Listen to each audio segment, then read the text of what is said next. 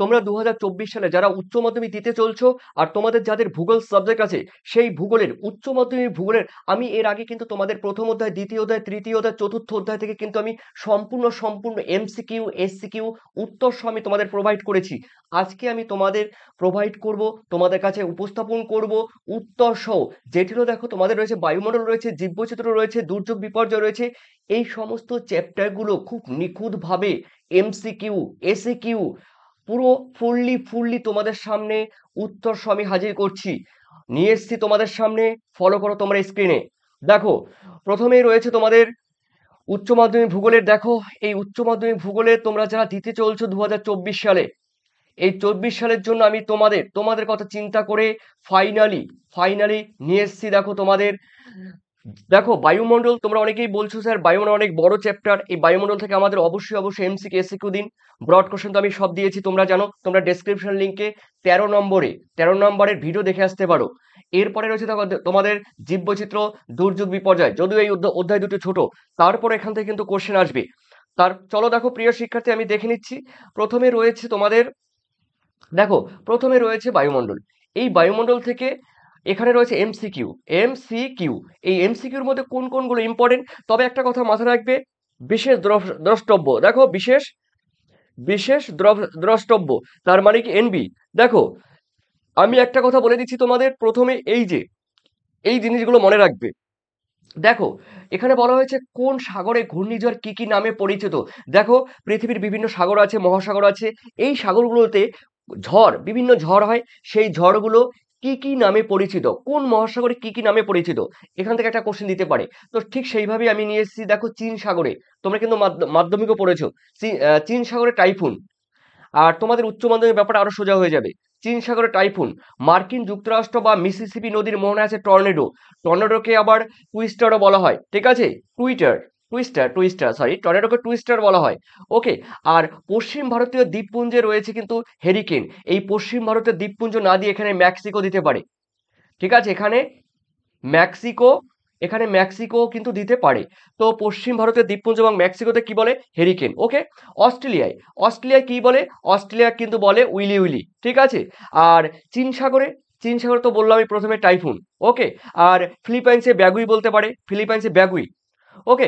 এরপরে রয়েছে, দেখো তোমাদের প্রথম কোশ্চেন শুরু করলাম, চলো দেখো দক্ষিণ পূর্ব চীন সাগরে উদ্ভূত ঘূর্ণবাদকে কি বলে, টাইফুন, বিতে আছে টর্নেডো, হেরিকেন, উইলি। দেখো প্রত্যেকটি কোশ্চেনে কিন্তু আনসার নিয়ে আসলাম, আমি প্রত্যেকটি কোশ্চেন আনসার বলবো, ঠিক আছে, অপশন বলতে গেলে অনেক টাইম চলে যাবে। দেখো টর্নেডো হবে, একটু আগেই বললাম। এরপরে রয়েছে পৃথিবীর বিধ্বংসী। দেখো পৃথিবীর বিধ্বংসী ঘূর্ণিঝড়ের নাম কি, উত্তর কিন্তু হবে টর্নেডো, এরপরে দেখো দুইয়ে দুইয়ে কি আছে, ঘূর্ণবাদের কেন্দ্রে যে আবহাওয়া যুক্ত থাকে সেটি কিন্তু শান্ত আবহাওয়া, যাকে বলে ঘূর্ণবাদের চক্ষু। দেখো অপশন কিন্তু সি। পরে কোশ্চেন আমরা দেখে নিচ্ছি। দেখো মেক্সিকো, এই যে একটু আগে বললাম মেক্সিকো বা ক্যারিবিয়ান সাগরে, তার মানে মেক্সিকো মানে উত্তর আমেরিকার মেক্সিকো যে দেশ আছে সেখানে রয়েছে তোমার ক্যারিবিয়ান সাগর। এই ক্যারিবিয়ান সাগর বা মেক্সিকো উপসাগরে যে ঘূর্ণিঝড় দেখা যায় তার নাম কিন্তু হ্যারিকেন। ওকে, তার নাম হ্যারিকেন। এরপরে রয়েছে দেখো ভারতে মিথেন গ্যাসের একটি প্রধান উৎস হলো কি, ধান চাষের জমি। দেখো ধান চাষের জমি, অপশন কিন্তু এ। এরপরে রয়েছে দেখো, ও আর একটা কথা তোমাদের বলে দিচ্ছি, আজকে কিন্তু রাত 9টা থেকে 9:30টার মধ্যে আমি তোমাদের একটি লাইভ ক্লাস নেব। তাতে কিন্তু 3 থেকে 4টি অধ্যায় থেকে তোমাদের মক টেস্ট নেব, 60টি কোশ্চেনের আজকে মক টেস্ট নিতে চলছি। যারা ইন্টারেস্ট আছো অবশ্যই সেই মক টেস্ট দেওয়ার জন্য উপস্থিত থেকো। 9টা থেকে 9:30টার মধ্যে তোমাদের উচ্চ মাধ্যমিক ভূগোলের লাইভ ক্লাস হবে, 60 মার্কসের কিন্তু তোমাদের হবে মক টেস্ট। চলো MCQ থাকবে কিন্তু সেগুলো সব। এরপরে রয়েছে তোমাদের দেখো জেট বায়ু প্রবাহ বা জেট স্ট্রিম দেখা যায় কোথায়, ঊর্ধ্ব ট্রপোস্ফিয়ারে। উত্তর কিন্তু হবে অপশন এ ঊর্ধ্ব ট্রপোস্ফিয়ারে। দেখো তোমরা যদি কেউ আমাকে বলো পিডিএফ দিতে, আমি পিডিএফ দিতে পারবো না, তার কারণ অসংখ্য শিক্ষার্থীদের পিডিএফ দিতে হবে, আমি দিতে পারছি না, আমি পিডিএফ দিতে পারবো না। তোমরা এখান থেকে দেখে নাও বা স্ক্রিনশট দিয়ে নাও, ঠিক আছে, স্ক্রিনশট দিয়ে নাও। এরপরে তোমাদের রয়েছে, দেখে নাও সাত নম্বরে কি আছে দেখো দেখো, দক্ষিণ আমেরিকার আমাজন নদীর অববাহিকা অঞ্চলটি যে প্রকার জলবায়ু অঞ্চলের অন্তর্গত সেটি হলো কি, সেটি হলো নিরক্ষীয় জলবায়ু। পরে কোশ্চেন দেখে নাও, দেখো পরে কোশ্চেনে রয়েছে ক্যালিফোর্নিয়ায় কোন ধরনের জলবায়ু দেখা যায়? ক্যালিফোর্নিয়ায় ভূমধ্যসাগরের জলবায়ু দেখা যায়, তবে ভূমধ্যসাগরে যে উদ্ভিদ জন্মায় সেরকম উদ্ভিদ কিন্তু ক্যালিফোর্নিয়ায় জন্মায় না, তবে ওই টাইপের জলবায়ু দেখা যায়। এরপরে রয়েছে দেখো কোপেন এফ জলবায়ু বলতে তিনি কি বুঝিয়েছেন? দেখো তিনি বুঝিয়েছেন কিন্তু দেখো এখানে রয়েছে এফ বলতে এখানে তিনি বুঝিয়েছেন বৃষ্টিবহুল, দেখো বৃষ্টিবহুল জলবায়ু বা নিরক্ষীয় জলবায়ু অঞ্চল। আর এম দিতে পারে, এম কথার মানে মৌসুমী জলবায়ু, এ ডাব্লিউ কথার মানে হলো ক্রান্তীয় সাভানা জলবায়ু। 10, ওজন স্তরের ঘনত্ব পরিমাপ করা হয় কিসের? ডপসন এককে। ডপসন এই যে ডপসন এককে। এরপরে রয়েছে দেখো ওজন ওজন স্তর ধ্বংসের জন্য কোন গ্যাস দায়ী? CFC gas. কোথায় আছে? CFC, chlorofluorocarbon. সিএফসি বা ক্লোরোফ্লোরোকার্বন দায়ী। এরপরে রয়েছে দেখো তোমাদের 12তে কি আছে? নিচের কোনটি গ্রিনহাউস গ্যাস নয় বলেছে, কিন্তু পরীক্ষায় কিন্তু নয় দেবে। উত্তর কিন্তু হবে কার্বন, সরি, অক্সিজেন। এগুলো কিন্তু গ্রিনহাউস গ্যাস। ওকে, উত্তর কিন্তু হবে অক্সিজেন। এরপরে রয়েছে তোমাদের আন্তর্জাতিক ওজন স্তর সুরক্ষা দিবস, দেখো 16ই সেপ্টেম্বর। কোথায় আছে? এই যে 16ই সেপ্টেম্বর। এরপরে রয়েছে তোমাদের দেখো বলা হয়েছে ওজোন গ্যাসের আবরণ জীবকুলকে রক্ষা করে কোনটি? দেখো ইউভিআর, অতি বেগুনি রশ্মি, ইউভিআর, অতি বেগুনি রশ্মি। পরের প্রশ্ন আমরা দেখে নিচ্ছি, দেখো তোমাদের রয়েছে গ্রিনহাউস গ্যাসগুলির মধ্যে সর্বাপেক্ষা উল্লেখযোগ্য হলো কার্বন ডাই অক্সাইড। এরপরে রয়েছে এলনিনো বছরগুলিতে ভারতে কি ধরনের প্রভাব দেখা যায়? দেখো খরার প্রভাব দেখা যায়, মানে বৃষ্টিপাত কম হয়।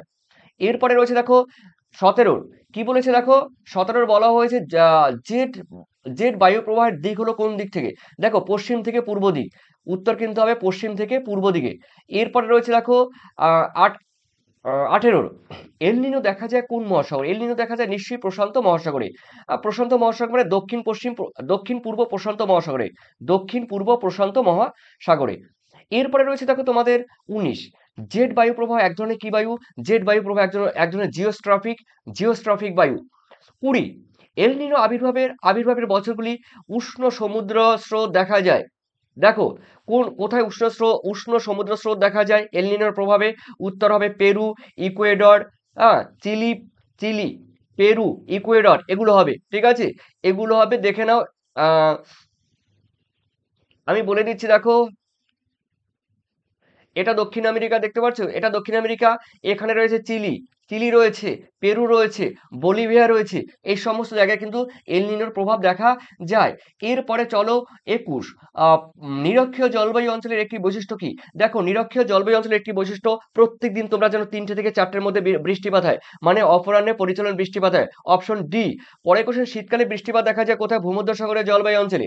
কোথায় আছে ভূমধ্যসাগরের জলবায়ু অঞ্চল? দেখো শীতকালে ভূমধ্যসাগরের জলবায়ু অঞ্চল ইতালি রয়েছে, দেখো মরক্কো রয়েছে, তারপরে ফ্রান্স রয়েছে, ইতালি, ফ্রান্স, মরক্কো, তারপরে তুরস্ক রয়েছে। ওকে, তারপরে রয়েছে গ্রিস রয়েছে। এই সমস্ত দেশগুলিতে কিন্তু দেখো ওই শীতকালে বৃষ্টিপাত হয়, মানে তার মানে ভূমধ্যসাগরীয় অঞ্চলে। এরপরে 23, একটি মুক্ত মানে সম্পূর্ণ মুক্ত ভাসমান, মানে অবশ্যই কচুরিপানা কিন্তু সব ভাসমান কিন্তু টোটালটি। এরপরে রয়েছে 24, জরায়ু অঙ্কুরোদ্গম দেখা যায় হ্যালোফাইটে। উত্তর কিন্তু হবে হ্যালোফাইট। ওকে, লবণাম্ব উদ্ভিদ যাকে বলা হয়। এরপরে রয়েছে আলোক বিদ্বেষী উদ্ভিদ, মানে আলোকে ভালোবাসে না। আলোকে ভালোবাসে না কে? আলোকে ভালোবাসে না পান। ঠিক আছে, কোথায় রয়েছে পান? এই যে পান আলোকে ভালোবাসে না। এরপরে রয়েছে দেখো এরপরে রয়েছে তোমাদের 26, আলোক প্রেমী উদ্ভিদ। আলোক মানে আলোকে ভালোবাসে কে? সূর্যমুখী। আলোকে ভালোবাসে কে?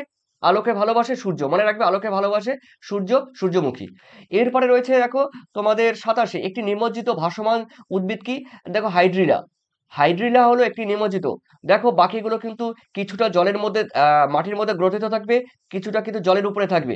তার মানে কিন্তু উত্তর কিন্তু হবে তোমাদের হাইড্রিলা, একটি নিমজ্জিত জলজ উদ্ভিদ।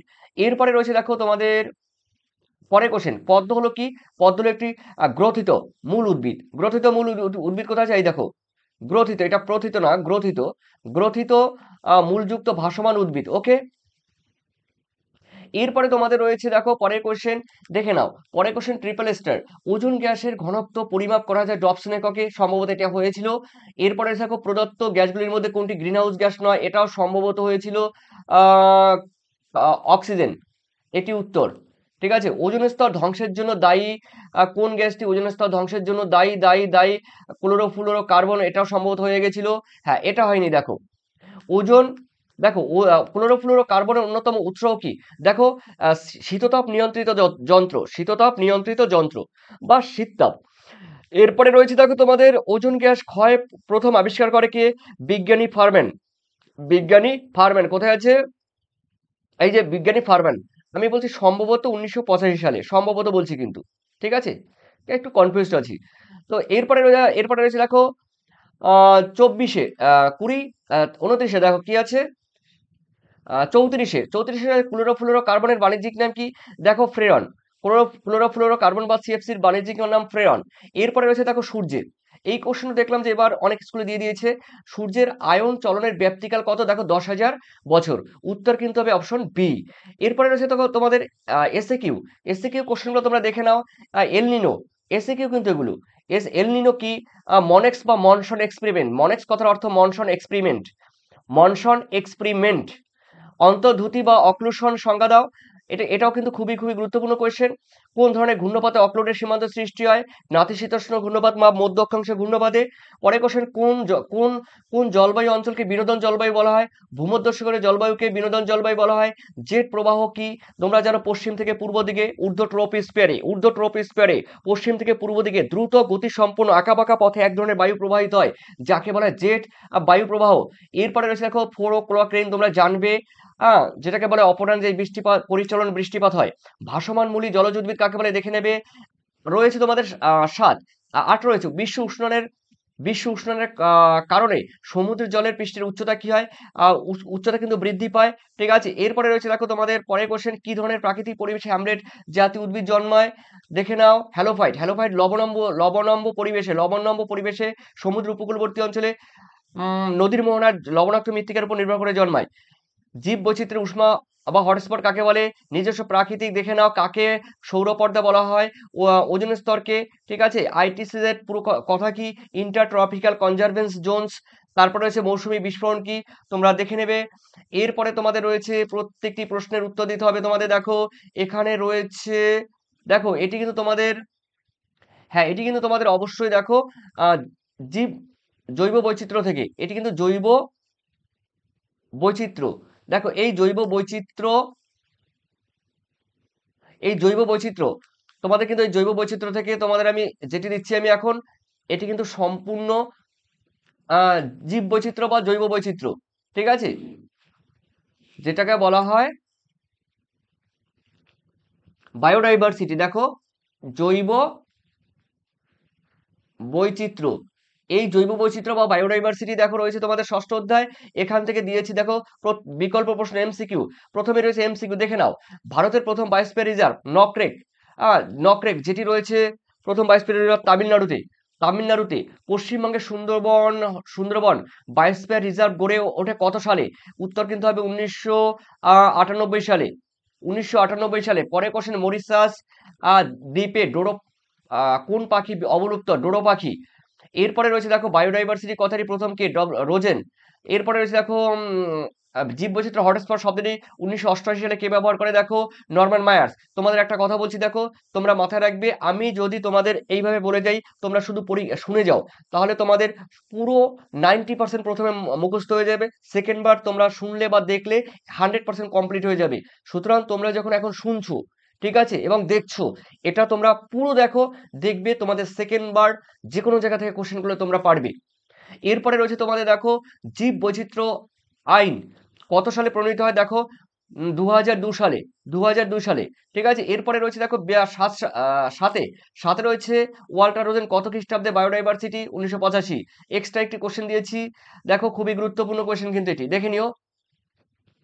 এরপরে রয়েছে দেখো তোমাদের একটি নির্দিষ্ট অঞ্চলে উদ্ভিদ প্রাণী আনুবীক্ষণিক জীবদের সকল প্রকার জীবকে একত্রে কি বলে, প্রজাতি বৈচিত্র্য। পরে কোশ্চেন, একটি নির্দিষ্ট অঞ্চলে নানা জীবগোষ্ঠীকে কি বলে, আলফা বৈচিত্র্য। তারপরে রয়েছে কি, তারপরে একটি ভৌগোলিক পরিবেশের মধ্যে বিভিন্ন সম্প্রদায়ভুক্ত জীব প্রজাতির সামগ্রিক বৈচিত্র্যকে কি বলে? বিটা বৈচিত্র্য। বিটা বৈচিত্র্য। এরপরে রয়েছে তোমাদের দেখো 11 ভারতের একটি ভারতের একটি প্রাণী প্রজাতির হুমকির গ্রস্ত আর কি, থ্রেটেড স্পেসিস। এটা কতগুলোর সংখ্যা আছে? 172টি। কয়টি? এখানে কয়টি বলেছে? 172টি। এরপরে হচ্ছে জীববৈচিত্র্য উষ্মাকেন্দ্র বা হটস্পট, একটি উদাহরণ দাও। Silent valley. তারপরে রয়েছে সুন্ডারল্যান্ড। এরকম ভারতে 4টি রয়েছে। এরপরে দেখো পশ্চিমবঙ্গের একটি অভয়ারণ্যের নাম জলদাপাড়া। ঠিক আছে?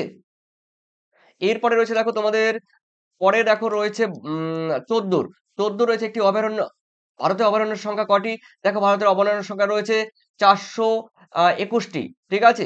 421টি। কিন্তু বর্তমানে 2000 দেখো এখানে লিখে দিয়েছি 2023 সালের অনুসারে কিন্তু 567টি রয়েছে।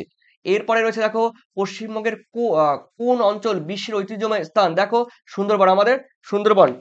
ওকে, সুন্দরবন অঞ্চল। এরপরে রয়েছে দেখো কত খ্রিস্টাব্দে প্রথম রেড ডেটা বুক প্রকাশিত হয়?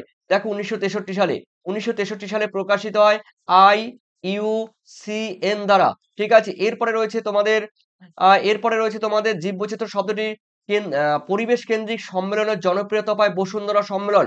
বসুন্ধরা সম্মেলন মানে সুইডেনের স্টকহোমে হয়েছিল 1972 সালে। ঠিক আছে? এরপরে রয়েছে তোমাদের পৃথিবীর কয় প্রকার জীব প্রজাতির কথা জানা যায়? দেখো 17 প্রকার প্রজাতির পরিচয় পাওয়া যায়। পৃথিবীতে কত প্রকার প্রজাতির পরিচয় পাওয়া যায়? 17 প্রকার। এরপরে রয়েছে দেখো তোমাদের 19-এর জীব বৈচিত্র্যের প্রথম ধাপ কোনটি? জিন বৈচিত্র্য। ঠিক আছে? এরপরে রয়েছে তোমাদের 20 একটি বৃহদায়তন ভৌগোলিক অঞ্চলের বিভিন্ন প্রাকৃতিক বাসভূমির মধ্যে প্রাপ্ত জীববৈচিত্র্যকে কি বলে? উত্তর কিন্তু হবে গামা বৈচিত্র্য। Option C. 21-এর একটি যে প্রজাতি বিগত 50 বছরে দেখা যায়নি তার নাম কি? সেটার নাম লুপ্তপ্রায়। যেমন ডোডো পাখি, আমাদের ভারতের গোলাপি মাথাওয়ালা হাঁস। এরপরে রয়েছে দেখো 22 1992 সালে বসুন্ধরা সম্মেলন হয় কোথায়? দেখো ব্রাজিলে। ব্রাজিলে। এরপরে 23-এ রয়েছে কি? দেখো কোন প্রজাতির প্রাণী ও উদ্ভিদ তার সমস্ত বংশধরকে কি বলে? ক্ল্যাড বলে, ক্ল্যাড। এরপরে রয়েছে দেখো 24 বর্তমানে ভারতের জীবমণ্ডল সংরক্ষণ অঞ্চলের সংখ্যা কটি? 18টি। 18টি। 18টি মনে থাকে যেন তোমাদের। এরপরে রামসার সম্মেলন। দেখো রামসার সম্মেলন কত খ্রিস্টাব্দে অনুষ্ঠিত হয়? 1971 সালে ইরানে। ইরানে কিন্তু অনুষ্ঠিত হয়। ওকে, এরপরে রয়েছে দেখো 26 ভারতের অরণ্য সংরক্ষণ আইন কত খ্রিস্টাব্দে প্রণয়ন করা হয়? 1980। এরপরে রয়েছে 27 রয়েছে যে প্রজাতির জীবের সংখ্যা অল্প এবং ভবিষ্যতে যারা জীব ক্ষতিগ্রস্ত হতে পারে তাদের কি বলা? সরি। যে সমস্ত প্রজাতির জীবের সংখ্যা অল্প এবং ভবিষ্যতে যে কোনো সময় ক্ষতিগ্রস্ত হতে পারে, ধ্বংস হয়ে যেতে পারে, নষ্ট হয়ে যেতে পারে, তাদের বলা হয় কিন্তু বিরল প্রজাতি। বিরল প্রজাতি। এরপরে রয়েছে দেখো দেখো বুঝতেই পারছো, যেমন রয়েছে সূর্যমুখী রয়েছে, সরি ওই কলসপত্রী রয়েছে, সূর্য শিশির রয়েছে, এগুলো টাইপের, এগুলো প্রায় বর্তমান থেকে এখন প্রায় বিলুপ্তির পথে, ধ্বংসের পথে। এরপরে রয়েছে দেখো জীব বৈচিত্র্যের সংখ্যা সব থেকে বেশি পৃথিবীতে কোন প্রাণী রয়েছে? দেখো পতঙ্গ রয়েছে, পতঙ্গ। আর সব থেকে বেশি জীব বৈচিত্র্য দেখা যায় কিন্তু ব্রাজিলের। ঠিক আছে? এরপরে রয়েছে দেখো সস্থানিক বা ইনসিটু কনজারভেশন। সস্থানিক বা ইনসিটু কনজারভেশন বা অন্তঃক্ষেত্রীয় সংরক্ষণ পদ্ধতি হলো জাতীয় উদ্যান। ঠিক আছে? জাতীয় উদ্যান এগুলো আর কি, যেগুলো প্রকৃতির মধ্যেই রয়েছে। চিড়িয়াখানা, তারপরে বোটানিক্যাল গার্ডেন, এগুলো কিন্তু নয়, এগুলো কিন্তু এক্সেটু মানে বহির্ক্ষেত্রীয় সংরক্ষণ। এরপরে রয়েছে দেখো যেমন কাজিরাঙ্গা অভয়ারণ্য রয়েছে, কাজিরাঙ্গা অভয়ারণ্য রয়েছে, তারপরে জলদাপাড়া অভয়ারণ্য রয়েছে। ঠিক আছে? গরুমারা রয়েছে, কানহা রয়েছে, বিভিন্ন যে অভয়ারণ্য রয়েছে, গির অরণ্য রয়েছে, এগুলো সব অন্তঃক্ষেত্রীয় সংরক্ষণ। এরপরে তোমাদের রয়েছে এসএকিউ, গুরুত্বপূর্ণ এসএকিউ। প্রথম দেখো রয়েছে ভারতের জীববৈচিত্র্য হটস্পট বলে পরিগণিত হয় পশ্চিমঘাট পর্বতের ক্রান্তীয় বৃষ্টি অরণ্য অঞ্চল বা সাইলেন্ট ভ্যালি বা পেরিয়ার অঞ্চল। এরপরে রয়েছে তোমাদের পৃথিবীর জীববৈচিত্র্য হটস্পট বা উষ্মা মণ্ডল কয়টি? উত্তর কিন্তু রয়েছে 36টি। আগের বইতে কিন্তু কম আছে, তোমরা কিন্তু এটা দেখলে হবে না। এরপরে রয়েছে 32 পৃথিবীর মেগা জীববৈচিত্র্য দেখা যায় অথবা অথবা সর্বাধিক জীববৈচিত্র্য যুক্ত অঞ্চলটির নাম কি? একটু আগে বলেছিলাম নিরক্ষীয় ক্রান্তীয় কিংবা নিরক্ষীয় বৃষ্টি অরণ্য অঞ্চল। আর দেশ বললে বলবে ব্রাজিল, দেশ বললে কিন্তু বলবে ব্রাজিল। আর বর্তমানে ভারতের জীবমণ্ডল সংরক্ষণের সংখ্যা কটি? দেখো উত্তর কিন্তু হবে 18টি। উত্তর কিন্তু হবে তোমাদের 18টি। এরপরে রয়েছে তোমাদের দেখো 34-এ রয়েছে সংরক্ষণযোগ্য উদ্ভিদ ও প্রাণীদের সংখ্যা যে পুস্তকের মাধ্যমে প্রকাশ করা হয় তার নাম রেড ডাটা বুক আমরা জানি। 35 সবথেকে পৃথিবীর জীববৈচিত্র্য, একটু আগে বলেছিলাম ব্রাজিল। আজ পর্যন্ত ভারতবর্ষের জাতীয় উদ্যানের সংখ্যা কটি? মানে ভারতবর্ষে বলেছি, এখন কিন্তু বর্তমানে 106টি। ওকে। নীলগিরি বায়োস্ফিয়ার রিজার্ভ কোন রাজ্যে অবস্থিত? নীলগিরি মানে তামিলনাড়ুতে রয়েছে। এরপরে রয়েছে দেখো তোমাদের 38-এ বন্যপ্রাণী, ভারতে বন্যপ্রাণী সংরক্ষণ আইন কত সালে পাস হয়? দেখো 1972 সালে। 1972 সালে বন্যপ্রাণী সংরক্ষণ আইন কিন্তু পাস হয় 1972 সালে। ভারত পাখি সংরক্ষণাগার কোন রাজ্যে অবস্থিত? দেখো ভরতপুর, সরি, রাজস্থানে। রাজস্থানে কিন্তু ভরতপুর। এরপরে রয়েছে তোমাদের দেখো কোনো কোনো বিপন্ন প্রজাতিকে নিজস্ব প্রাকৃতিক বাসস্থানে সংরক্ষণ করাকে অন্তর্ক্ষেত্রে সংরক্ষণ বা ইনসিটু কনজারভেশন বলে। ঠিক আছে, যেমন সুন্দরবন বলতে পারো। এরপরে রয়েছে দেখো, এরপরে রয়েছে 41-এ জীববৈচিত্র্যের জনক কাকে বলা হয়? দেখো জীববৈচিত্র্যের জনক বলা হয় ইও রোজেনকে। এরপরে রয়েছে দেখো উইলসনকে। উইলসনকে বলা হয়, সরি, উইলসনকে। আর রোজেন জীববৈচিত্র্য কথাটি প্রথম ব্যবহার করে। এরপরে রেড ডাটা বুক প্রকাশ করে, প্রথমে বলেছিলাম আইইউসিএন। আইইউ আইইউসিএন এর ফুল ফর্ম কি দেখে নাও। এরপরে 44-এ একটি ভৌগোলিক অঞ্চলের ভিন্ন বাসস্থান জীবগোষ্ঠীর মধ্যে যে বৈচিত্র্য লক্ষ্য করা যায় তাকে বলা হয় বিটা বৈচিত্র্য। প্রিয় শিক্ষার্থীরা, পিডিএফ আমার কাছে অ্যাভেলেবেল নেই, তোমরা স্ক্রিনশট দিয়ে নিতে পারো। পিডিএফ আমি বলতে গেলে হাজার হাজার ছেলে মেয়েদের আমি দিতে পারছি না, তোমরা তোমরা কিন্তু অবশ্যই স্ক্রিনশট দিয়ে নেবে। এরপরে রয়েছে ভারতের ভারতের অরণ্য সংরক্ষণ আইন কত সালে প্রণয়ন করা হয়? 1980 সালে। আর ভারতে দেখো প্রথম জাতীয় উদ্যানটির নাম কি? দেখো ভারতের প্রথম জাতীয় মানে ন্যাশনাল পার্কটির নাম কি? এখানে কিন্তু ন্যাশনাল পার্ক বলেছে 1936 সালে উত্তরাখণ্ডের করবেট ন্যাশনাল পার্ক। পরে রয়েছে দেখো ভারতের প্রথম জীববৈচিত্র্য সংরক্ষণ অঞ্চলটির নাম কি? তামিলনাড়ুর নীলগিরি।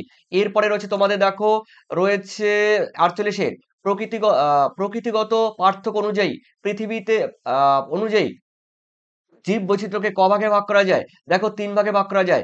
জিনগত বৈচিত্র্য, প্রজাতিগত বৈচিত্র্য আর বাস্তুতান্ত্রিক বৈচিত্র্য।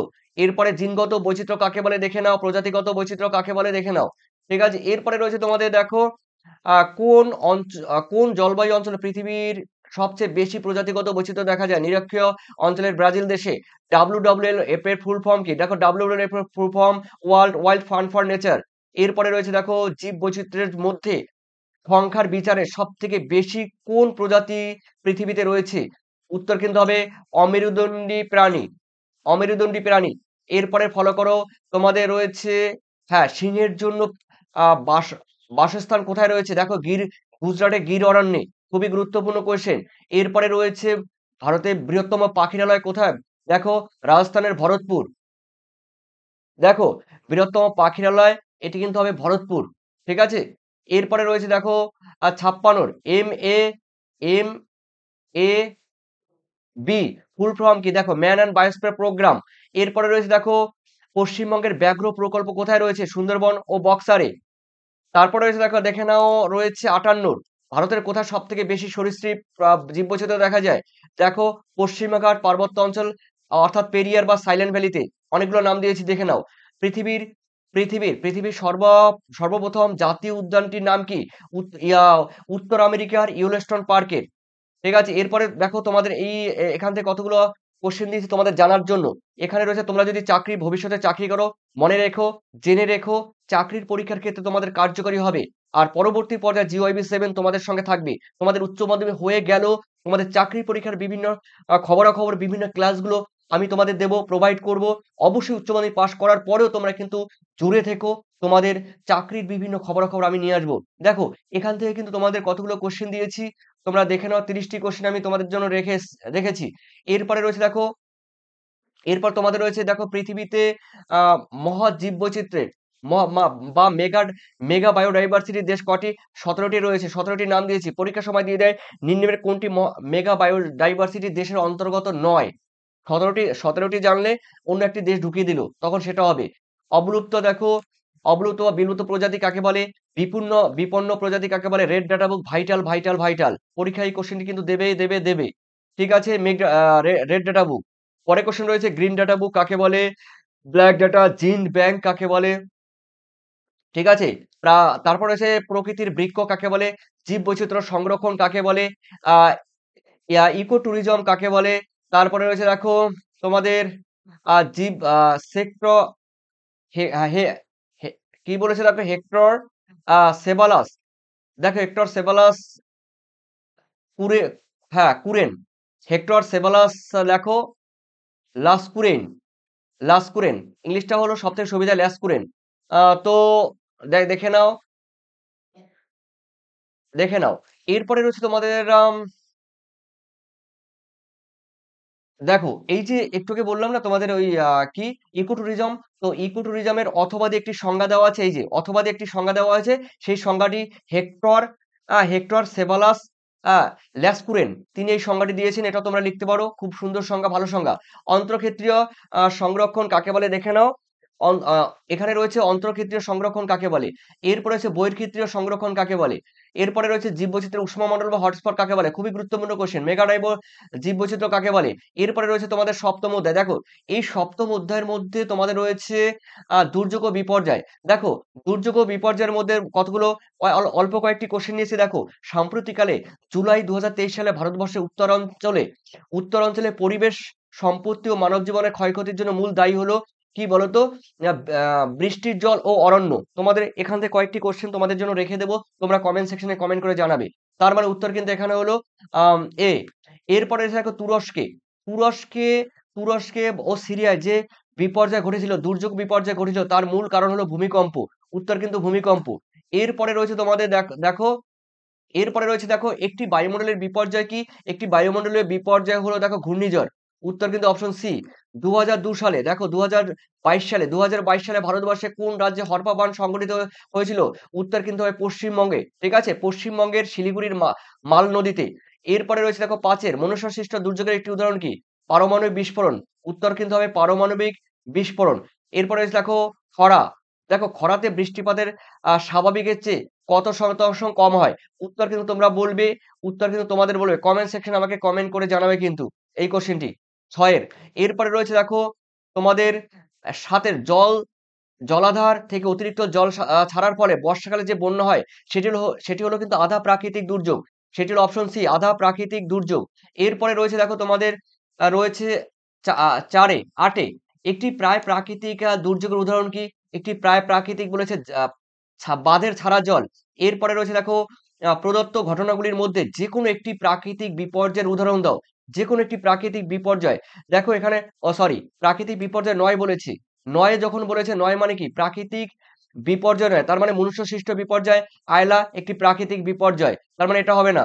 2004 সালে সুনামি, ভূপাল গ্যাস দুটো এটি প্রাকৃতিক, এটিও হবে না, এটিও হবে না, এটিও হবে না।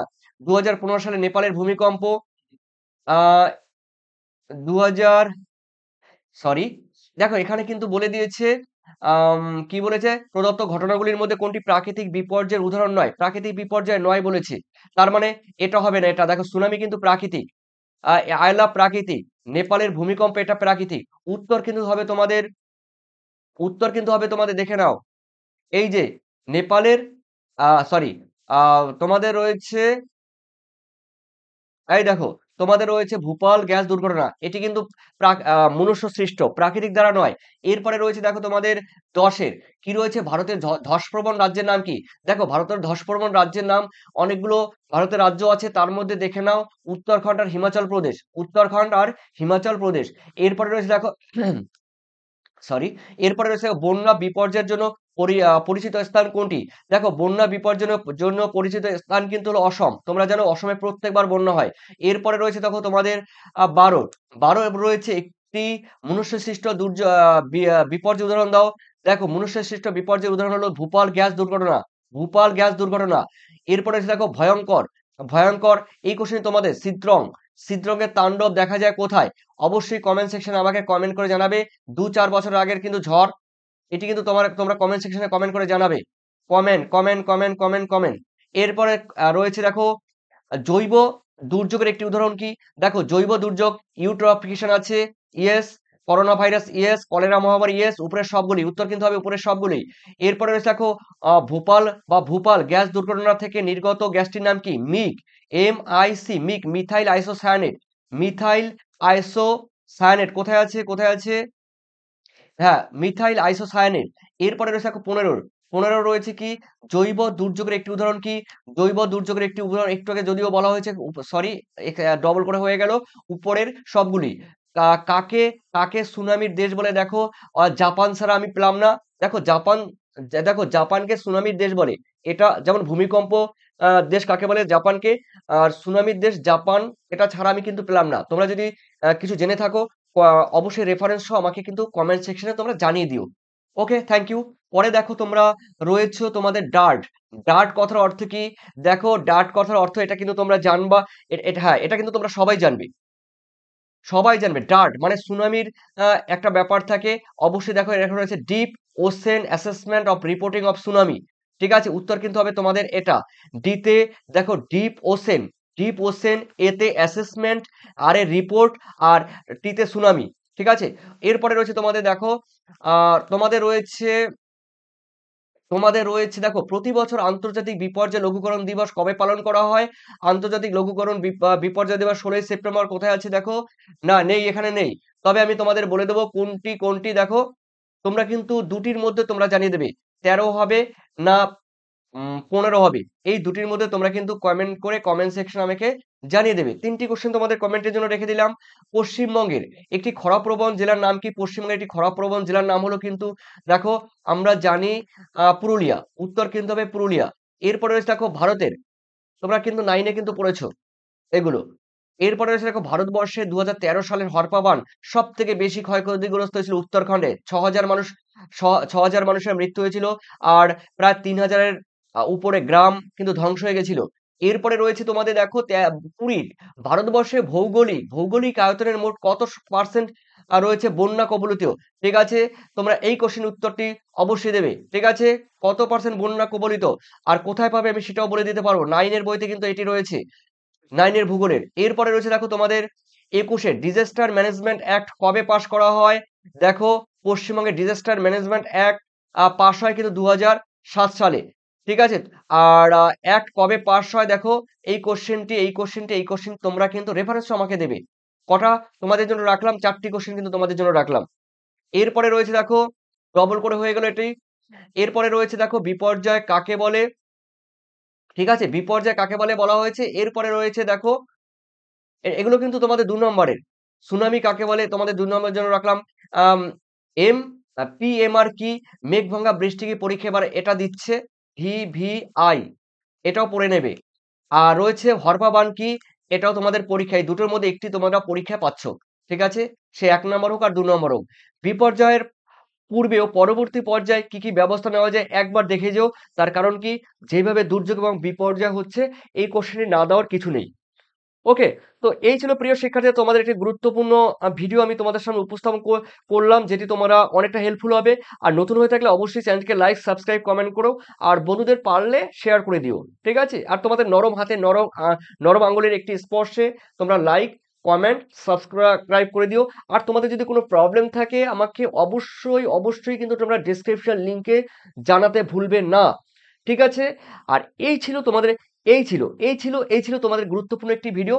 আর অবশ্যই তোমরা ভালো থেকো, সুস্থ থেকো। আর তোমরা ফাইনাল পরীক্ষার জন্য প্রিপারেশন নিয়ে ফেলো, রেডি হয়ে যাও। ফাইনাল পরীক্ষার কিন্তু বেশি দিন নেই। এই অল্প কয়েকদিনের মধ্যে তোমাদের 95% অ্যাবাভ ভূগোলে পেতে হবে। হ্যাঁ, অ্যাবাভ পেতে হবে। সেই জন্য সেইভাবে তোমাদের পড়াশোনা করতে হবে। থ্যাংক ইউ তোমাদের। ভালো থেকো, সুস্থ থেকো। তোমাদের সবার পরীক্ষা যেন ভালো হয়, বেটার হয়, এই আশাই কামনা করি। God bless you. God bless you. God bless you. Thank you.